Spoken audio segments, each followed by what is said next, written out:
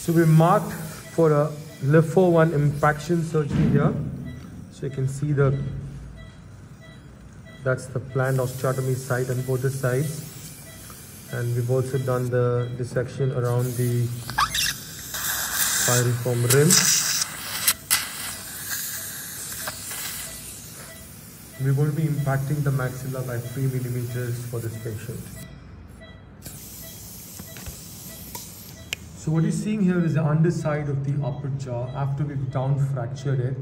We're doing a LIFO1 impaction as I mentioned earlier, but we still need to down fracture. You can see this. I'm going to show you some anatomical structures. That's the anterior nasal spine. This is the entire attachment of the septum. The 2 sinus, we've cleared of the sinus membrane. And this is the nasal mucosa. We have the septum here. That's why this is one of the ways in which you can do a septoplasty. Not the preferred way when you have to do just the septoplasty. But if the patient needs septal work at the time of doing a jaw surgery, especially in upper jaw, then we can do the... Yeah, so you can see that. That's the septum, the entire septum, the cartilaginous part as well. We're going to be doing a septoplasty for this patient after that. This is the sinus, which you see about 60-70% on the part that's not moving down. This is the part that's moving down. I'm going to show you this. So this is how the jaw was, you see, and then you're seeing inside the jaw now, and you will see that it's really free, which is how it should be before you fix the jaw into the new side position, so that it doesn't have any relapse and so that you get good bite. We also fabricated splints. So those splints will go between the 2 set of teeth here. And you can see we've done work on the lower jaw as well. So we're just about to fix this upper jaw in its new position. And you can see we've got the splint inside, and that's the place we're going to fix.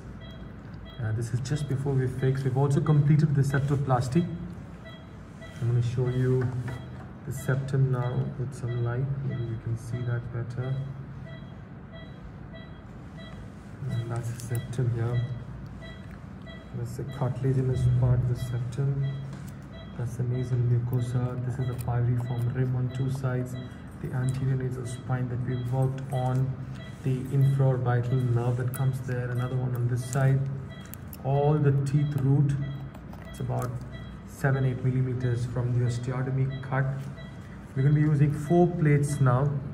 I prefer 4 square 3-dimensional plates. We're going to be using them with 16 2 mm 6 mm long screws, titanium.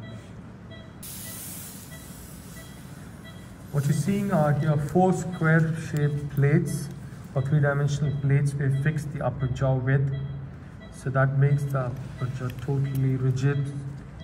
These implants or the plates or screws are all made with titanium, so they shouldn't cause any problems for the patient. And they generally put there to stay, so you don't plan to remove them.